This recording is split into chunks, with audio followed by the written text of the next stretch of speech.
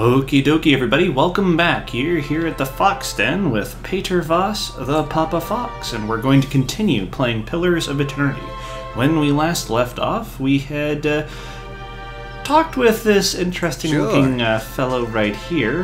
His name is Durance. He is a a priest, and he's a very irreverent priest at that. Yeah. So he's going to be our primary healer for the duration. Let's be about it. We are actually going to be heading south. We already took a look at the Adra formation. We're going to be going south, and we're hopefully going to be able to tack on to Enslog's compass. So let's go ahead and get... Oh, not pause. Fast mode active. Here we go. Oh, and we killed everything on this map. We punched quite a few things. Let's see if we can burn. Ah, there we go. See? Aslog's compass. Yes, 6 hours. And if you remember, we have that mission from that one woman in... that one woman there to actually talk to a person down here? Like some sort of a witch doctor, or, you know, just a healer that's been outcast from them. Oh, we got some people here. Egdrang. 2 villagers stand by one of the tide pools. They're breathing harshly, clearly winded. They look up nervously as you approach. Well met, friend. If you're here to fish, as we were, stranger, you'll want to avoid the compass proper. The dwarven woman points to the southeast. Her name is Tilly. Her companion shakes his head. A lot of ships wind up spread across the rocks here, so we didn't think much of the wreckage until we heard something. A terrible noise. I thought maybe it was a survivor, but he wasn't alive. Moving, but not truly alive. It was awful. What are you two doing out here? Well, fishing, of course, except I lost my fishing rod when I flung at the head of one of those monsters.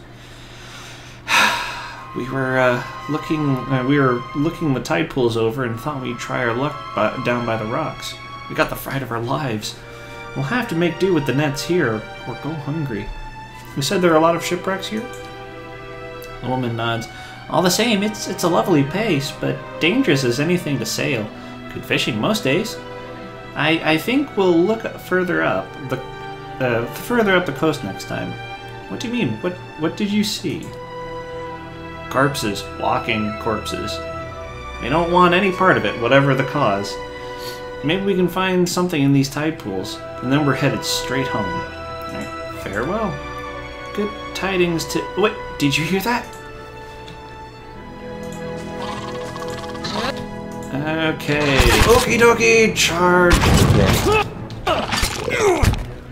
I don't want these folks to... No, don't kill Tilly! Ah, dang it. Tilly. Well, let's pick up the loot. I'm not going anywhere like this. Gods, what a mess. Thank you for your help, stranger. Okay. Hey there. Oh, and the music for this, if I haven't mentioned it before, the music for this is absolutely beautiful. If you get a chance to listen to the soundtrack on your own, independent of the game, I would suggest you do so. Let's see what we got here. I'll see what I can find.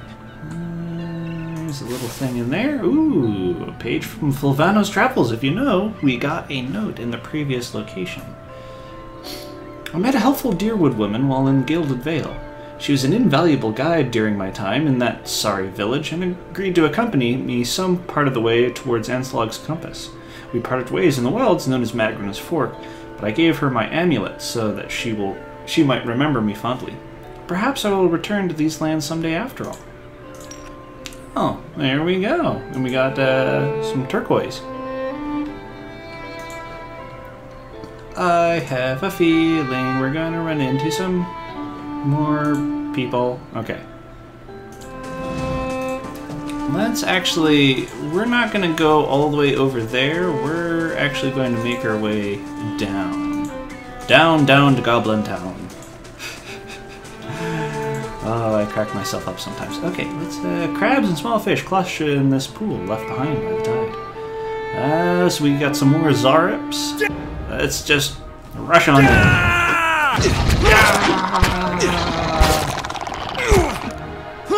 So yeah, my first tyranny video has actually gone up. There was some horrendous video quality there at the very end when I actually switched to the real game proper, and I do apologize for that. Easy does it. I have since, I think, corrected the issue. The issue is not with my... Oh, got another page from Fulvano's Travels.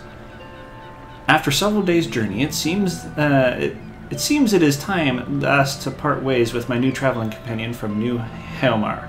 A pity we could not see the compass together, but perhaps he will have as grand a time in Garen's Gasp as in Garen's Gasp. I have given him my gloves for safekeeping, for I will hardly need them in such fine weather. I think I've gotten the issue resolved. The issue is not with my system, I think, because the game Tyranny played just fine, and it's a brand new game. But the issue was something with my recording, so I had to fool around with some settings. I think I have it fixed, and I don't know why it is fixed. So I'm definitely not a tech expert by any means. If any of you want to talk it over, that would be great. But it's not, it's not pressing. As long as I have it fixed, it should be okay. Fish and clumps of seaweed, bright green with heat, royal in the stew. It tastes pleasantly salty. Ooh, that sounds so good. I love seaweed, by the way. Seaweed, roasted seaweed snacks from Trader Joe's is like my not guilty pleasure. I take pride in that pleasure. Okay. Ranga, you find yourself facing toward a towering Amua woman. Her skin is the warm gold brown of a dying sunset with pale, fish-white patches of a throat and hands. Wavy red-brown hair, pulled into tight braids around a stripe of bare skin that follows the curve of her skull, flows down over her broad shoulders. Greetings. She regards you calmly, evidently unsurprised to find you here at the edge of her camp by the water. Have you come for medicines and craftworks, or to share the fire? She gestures to the large cauldron nearby. Who are you? My name is Rhonda. I lived in Gilded Vale a time, working as a healer and midwife. Perhaps you've been to that place? You'll understand then why I might choose to come south. In any case, it is far more comfortable here, by the shore, where I can be near the water. And I still get visitors from time to time. Perhaps you're in need of something? What's that Zarek doing here? Who, Tana?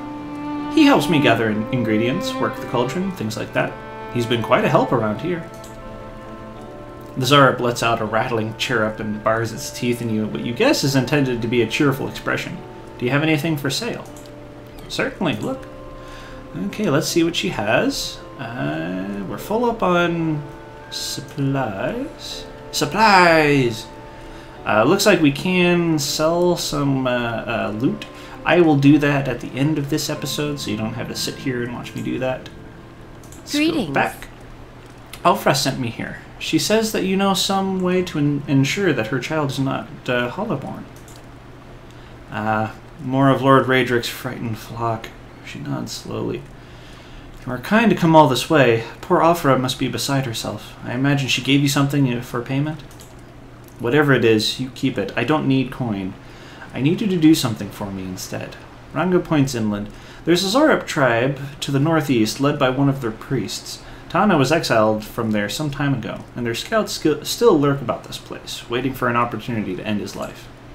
The Zarep lets out a rattling squawk, head drooping. One day I'll have to go for supplies, and I'll come back to find my assistant slain. How will I help anyone then? She shakes her head. You rid me of this nuisance, and I will do what I can for Alfra.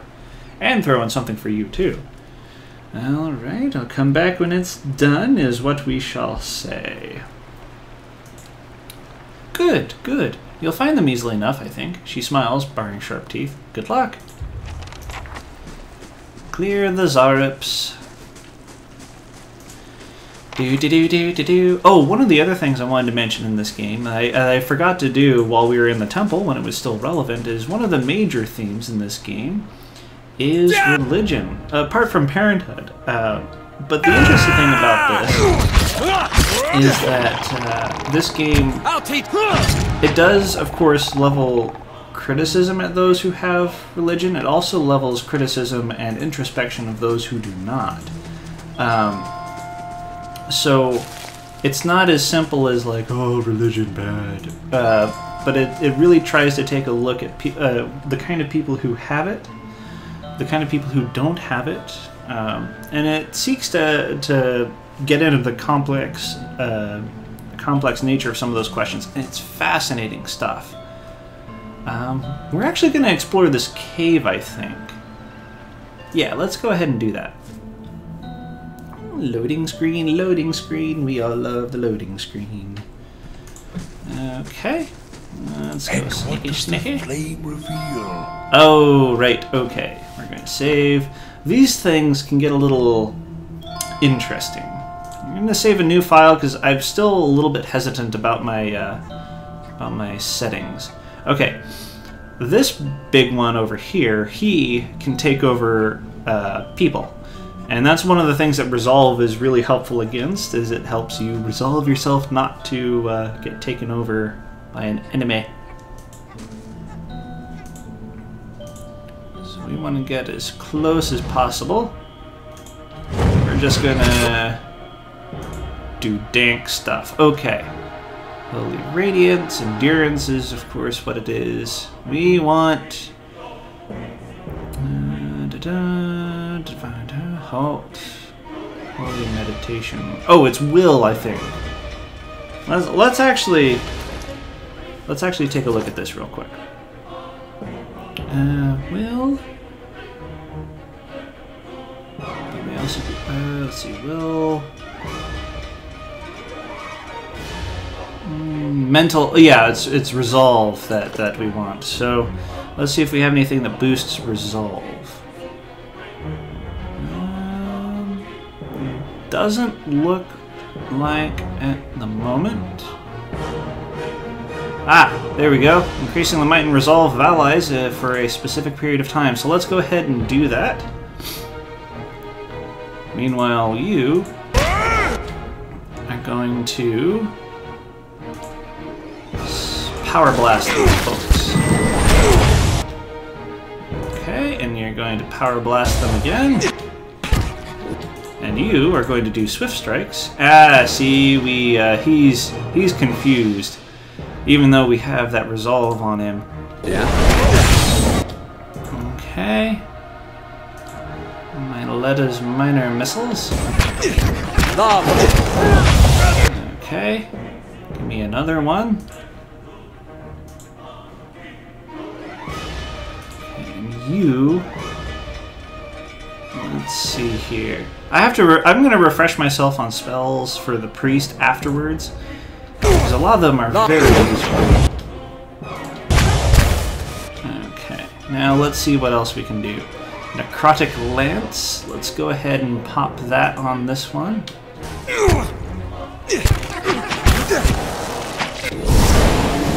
Get Swift Strikes back going.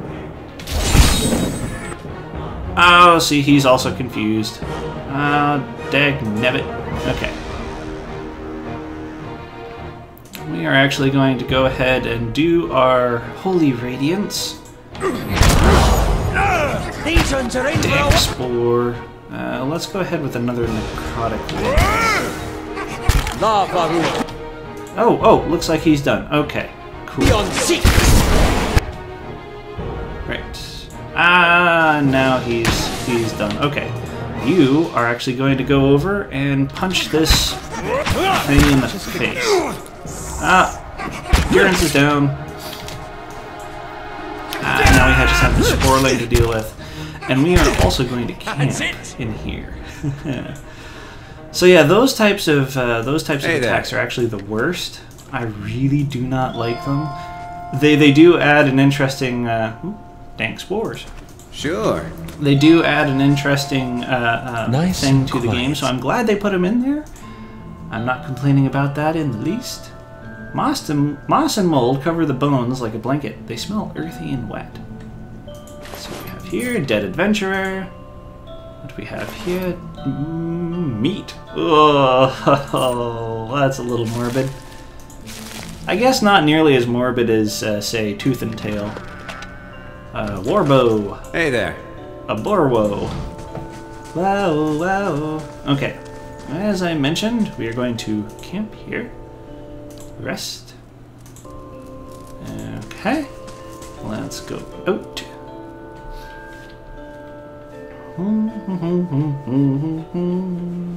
Oh, I caught it. I really like Christmas. I know that was way too early to hear Christmas music, but every once in a while, I just catch myself in the habit of like humming one of those tunes, and I don't even realize it, and I feel so guilty afterwards. Enough said about that. I will have better restraint in the future. Okay. A ghoul. Ghoul. Let's see what we have here on the alarm. Vessel flesh.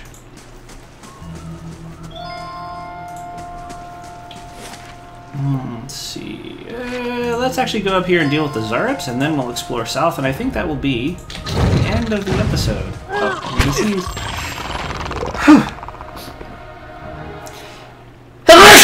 Oh, CB, sorry if that was too loud. Holy cow. A fine arbalest, Fulvano's letter. How is it that so grand a journey as mine should lead me here? The people of Deerwood call this pitiable lagoon a sight to see, but all I have experienced here is misfortune. I thought to explore the cavern by the waters, only to discover it was home to sporlings. I went to see the vaunted compass, and lost the bulk of my letters when I tripped over some driftwood. And at last I made to inspect the dragon skulls nearby, only to be menaced by some foolish little Zareps. I'll return to Gilded Vale as soon as I catch my breath. At least the Zareps do not appear to have fallen. Well, they did. Dead Valian. And a fine arbalest. We're actually going to give our ranged attack to Mr. Durance here. Hey there. Because we don't want him to end, as in end his endurance. Not the best pun I've ever come up with, but you know, it works-ish. We're actually going to give Durance firearm because he is quite good at you know, blowing things up and working with fire and all that. So, a mother's plea. Okay, stash, pistachios. Okay, let's see what we have to loot here. The clamshells and crab carapaces litter the coals. Let's see what we have in this tent. Got some stoof. Stuffacles? Okay. Now let's go over and deal with these ghouls, and I think we'll call that an episode. Let's get back into marching formation.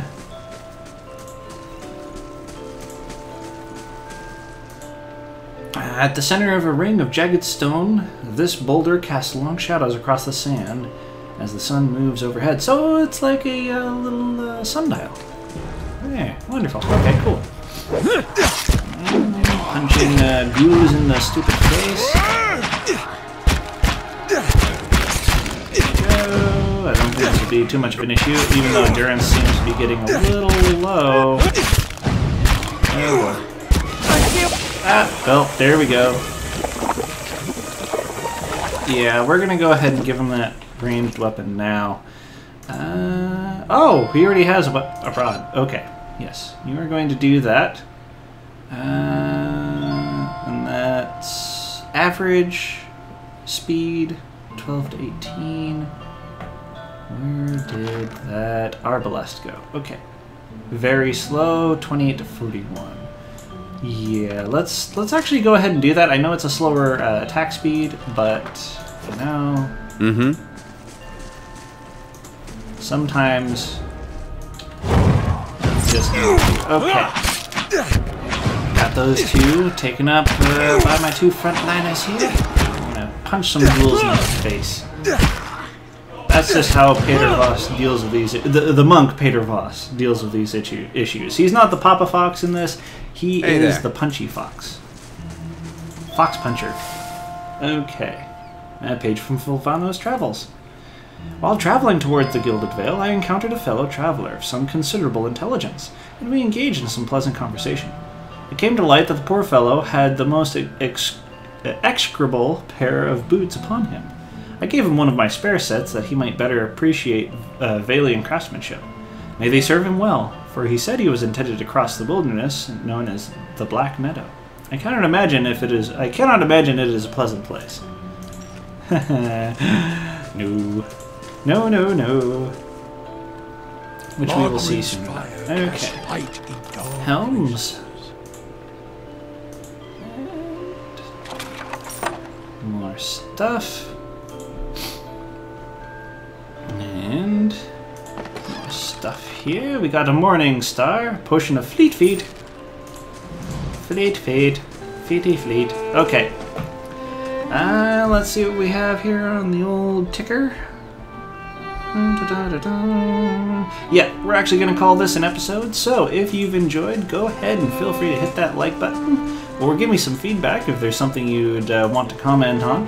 Of course, subscriptions to the channel are also always nice if you enjoy my other work.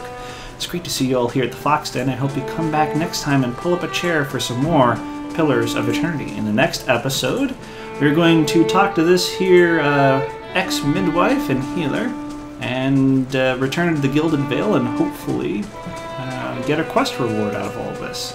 Alrighty, you take care now. Bye.